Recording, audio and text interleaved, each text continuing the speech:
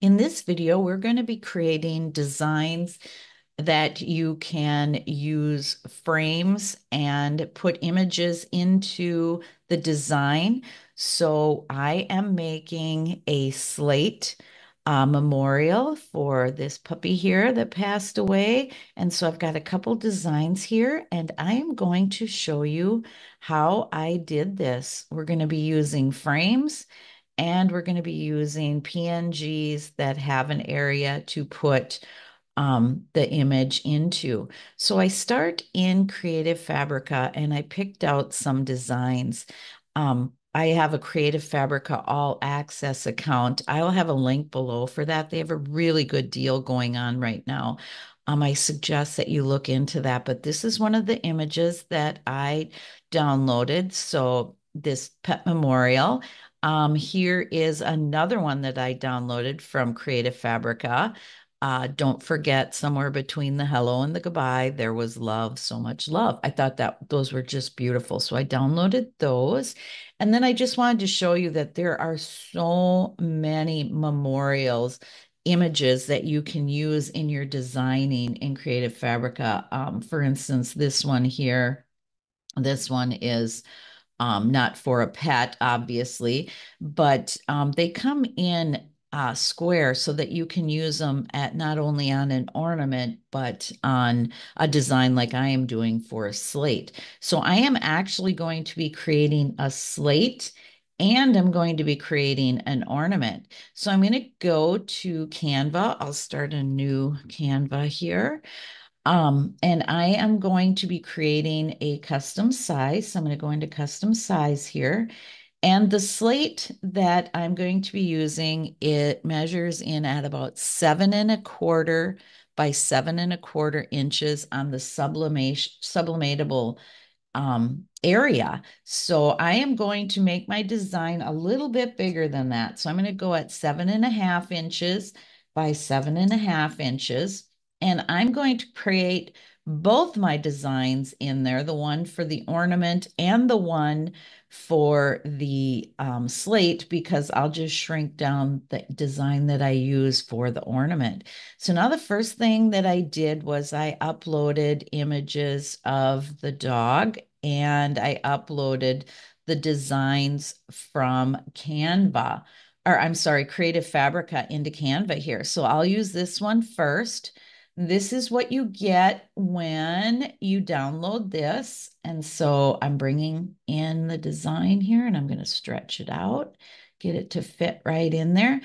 So now there is actually a hole here in this design, which is wonderful. That's exactly what we want. So then you pick your image up here and I'll shrink it down after I have it behind it. So now for this type of a design, you're just going to go up to position and you're going to send it to the back. Now what you do is you just position your picture to where you want it, be in the design as big or as small as you want. Try not to leave the white area there. You can see that when I move it around. So you want to make sure that you've got the image in there fully. So that looks pretty good there. So now then I just went to text box here and add a text box. And so I put the name Charlie. And then I'll add another text box and 2016 to 2024. And so now I'll move these text boxes down here. I'll make this a little bigger so you can see and move this down. And you can see the nice magenta lines that line everything up here on the design. So I want to make sure that I have Charlie right in the middle there. And then I'll add 2016 here. I'm going to be stretching this out. Go up here, make it bigger, get it nicely in there.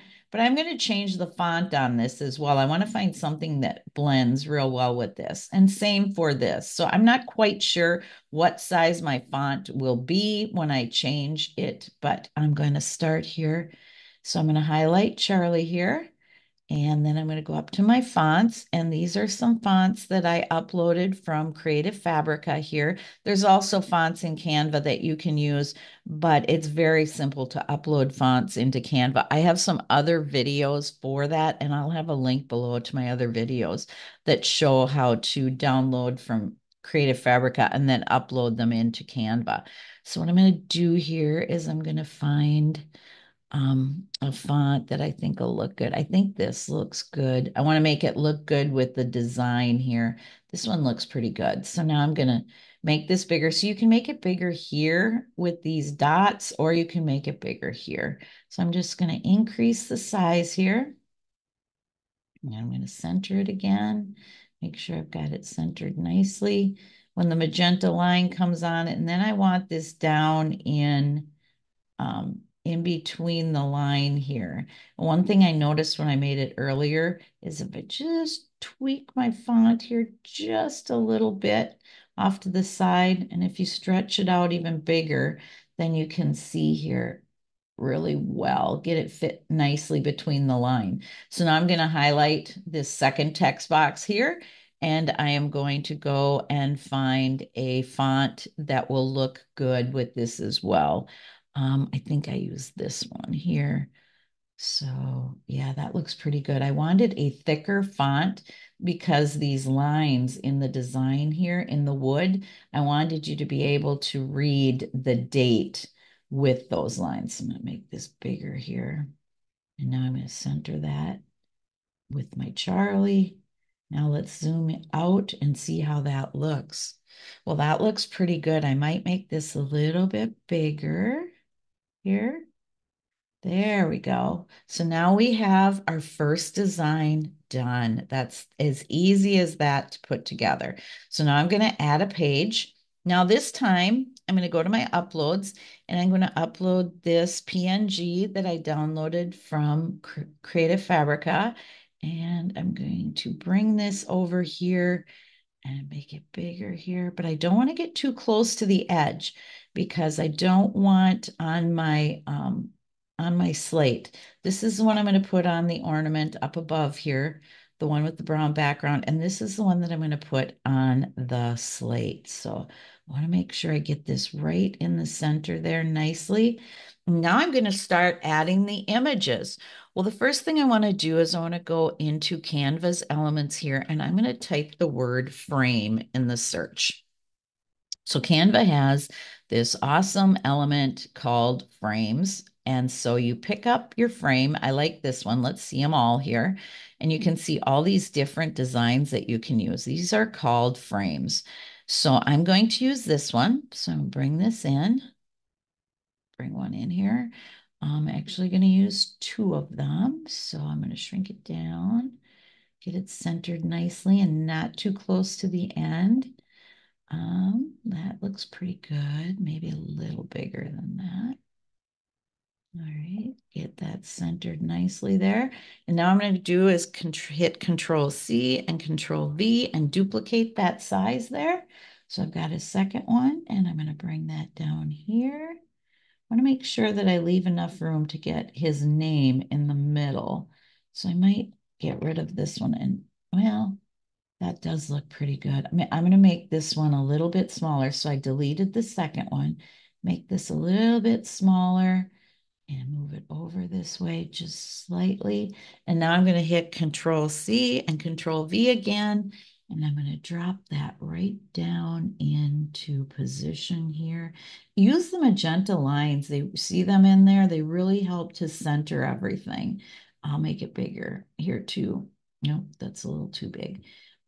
Really helps to center your design. It gets the bottom of this image, gets the side of this one, so that you can get them lined up perfectly. So now I'll make this a little smaller so you can watch this next step. So the next step is I'm going to go back to my uploads here and I'm going to pull in the pictures that I want to use. So the first one I want to use is this one. I thought that was a beautiful image of their family with their puppies. And so I pull the first image in to, oh, I lost my, there we go. I'm going to pull this into the frame. You just slide it over and drop it into the frame. Now what you can do is double click on this and then you can adjust it where it's going to be in that frame. So I want the pup showing as much as possible with the family in there. So I've got the pup centered pretty good in there. So now I'm going to take this one. I thought this was beautiful, her with her pup.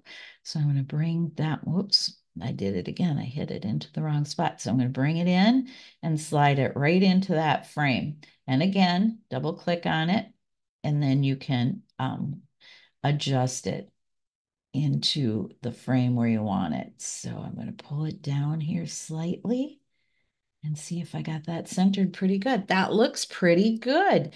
Now you could add backgrounds to this as well. I'm going to duplicate this. So we've got this one done, and I'm going to duplicate this one because I like that so far. But if I make some changes, I want to be sure that I have the original one there that I like. So I'm going to duplicate this, and I'm going to go back up here. You just hit this plus sign to duplicate here. I'm going to go back up here, and now I'm going to go to elements again, and I am going to type in background because you can also put a background in. I like the white background here, and I will probably leave it white, but I want you to see that you can add backgrounds in as well. So you just go to backgrounds here. You can put whatever you want, fall background, lake, whatever you want in there. They have so many background designs, and you can also find background papers in Creative Fabric as well and upload them. But I just want to make this real quick for you. So I thought this one was pretty. So I'm bringing it in, and I'll stretch my design out here. And then what you do is you go to position. While this is highlighted here, you go to position and send it to the back, and you can see that that brings in your background. And then you can go to edit, and you can use some of these filters here so you can change the color, however you want to do that to whatever you want. So that is a way that you can edit your background. So now let's go into this one here now. And I want to add his name and the date. So I can go up here, and I'll highlight this, Control C, and then I can come down here and hit Control V, and I'll do it again for the 2016 to 2024, Control C, and bring it down and hit Control V. So now I have got both his name and the date here. And I'm just going to pop them in here because I'm going to change that because I want the fonts to look like they do in this PNG image on the left. So I'm going to highlight the word Charlie, and I'm going to go over here again to fonts up here. And I am going to find a font that I think will look good with, with this font here that they used. So I'm going to find something close here. Let's see. See if I can find something here. I know I can find it because I found it earlier. Just give me a second here. There's one that matches almost perfectly to it. That's not it. Might be this one. I can't remember which one I used. Or here it is, this heart style font. So I'll change his name to this one. I'm going to make it smaller now so that it fits there. As soon as I get it to fit, I'm going to pull it down and make it a little bit smaller here. Come down here just a little bit. And now I'm going to find a font that I think will look good with that as well. Go up here. This one. That might be the one that I used. I'm going to shrink it down. And yeah, that looks pretty good in there. So I'm going to bring this one in and get it centered nicely with the picture. And then his name centered nicely. I'm going to zoom in. The more you zoom in, the easier it is to control where you're putting these with your mouse, so you can move it around, make sure that it's centered and get it exactly where you want it. See here, get this one centered too. So now I can see that I can make the word Charlie bigger. So I'm going to go over here, and I'm going to make it bigger so that it just fits in there and comes right down to my date. One more. Let's see now. We'll zoom out and we'll see how that looks. Get that out of there. Maybe make this one a little bit smaller. And then zoom in again, and I'm going to bring it down just a little bit here. So if you zoom in, you can see you can get better control of moving it around. All right, so now let's look at this one. Oh, that looks great. So now it'd make it easy to pop the words right in there. You just highlight them, Control C, and then go up here to this one and Control V, pop it right into the same spot. Control C, and I can go back up and Control V, pop that right in there. So now what I want to do is you can change this one. I don't know that we can change that much on. Let's go in here to edit. There's a few filters that you can see here, but nothing that I want to change on that as much. So I'm going to leave that one with the no filter. But on Charlie here, I'm going to go up and change the color of the word Charlie. And you can see that for this template, it's bringing in all the colors for this PNG and the colors that are in the pictures so that you can change this. And I kind of like a brown. He was such a pretty golden retriever here. So let's see. Just change the color slightly to something that I think would look good with this pink here, or this, whatever this love color is. So now let's zoom out and see how that looks. Get off, and I'll make this a little bit bigger for you to see. But now you can see that that worked out really well. I'm not going to change the color on this one because I like the black if you're using a background. So now it's very simple. So now we've got our frames in there. Everything's ready to go. So you go to share here and we're going to hit download. Now I have Canva Pro, so I can change the DPI. So I'm going to go all the way up and I can have a transparent background. So I'm going to do that as well. If you just have a free Canva account, you cannot change the DPI or add the transparent background because you can see they have the crown here. That means it's a pro option. I don't think it's necessary for this project if you're using the free Canva version. I don't know if you have access to frames though. Let's go in here and look. So go to elements and frames. Let's see here. Oh, they don't have a pro by them, so you should be good. You can add frames without having a pro account, it looks like, because as you can see, uh, the elements that have the crown by them. Go back to elements here. Anything with the crown by it is a pro. So those are ones that you can't use if you have a regular Canva account. So now we're going to go to share. I got to do this again because I was messing around. Okay, so I'm stretching it out and I'm going to do a transparent background. And now I'm going to download these.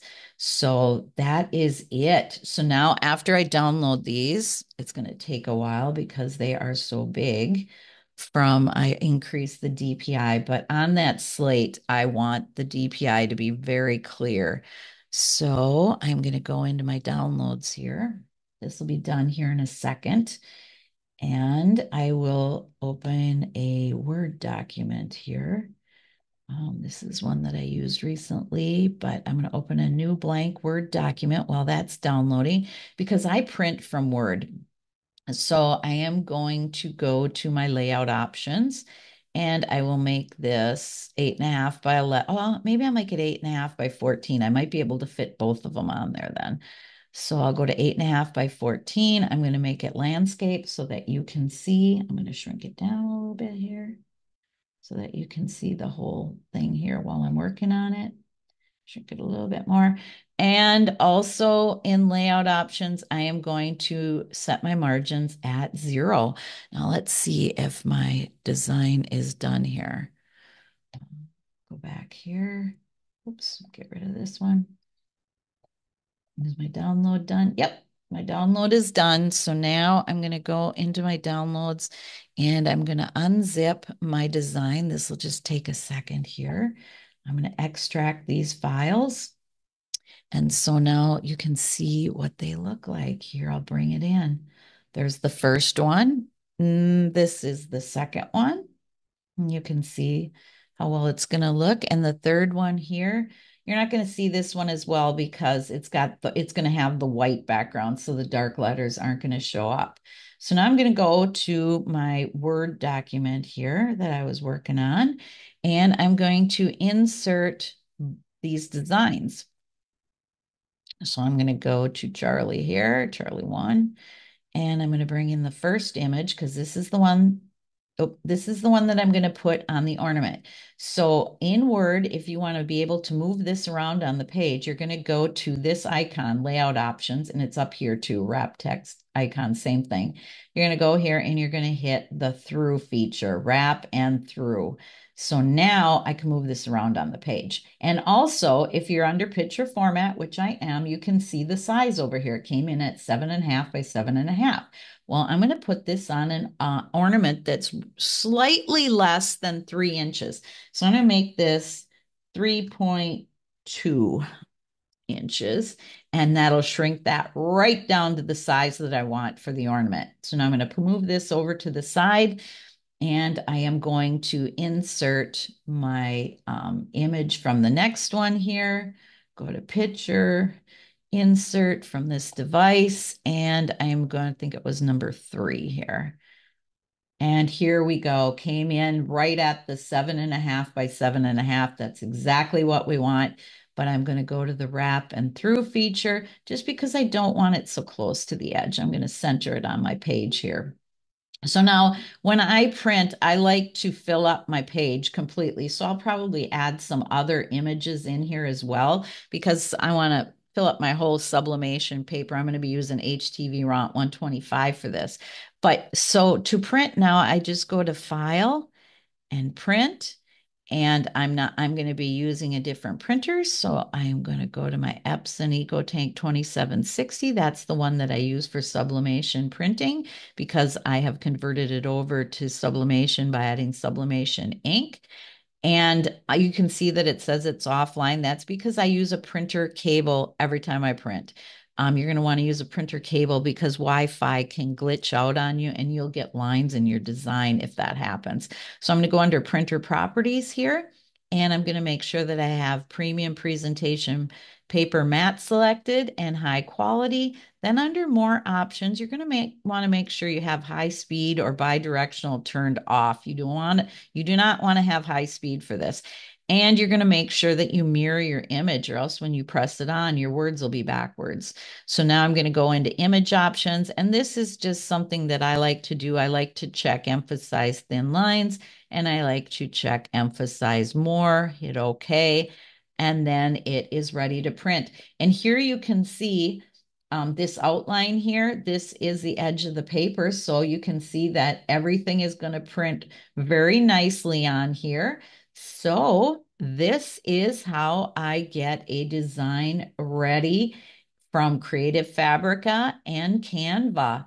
So I will get this pressed. I'm really happy with these designs. I think they turned out very well. You can't go wrong with Creative Fabrica and then doing your editing in Canva. I did do the slate 385 degrees Fahrenheit for 8.5 minutes with firm pressure, and the ceramic ornament 385 degrees Fahrenheit for 3 minutes with firm pressure. And these were sublimation ready blanks. I'll have some links below for my technique for doing the slate and ceramic ornaments. Please like my video and subscribe to my channel and see links below.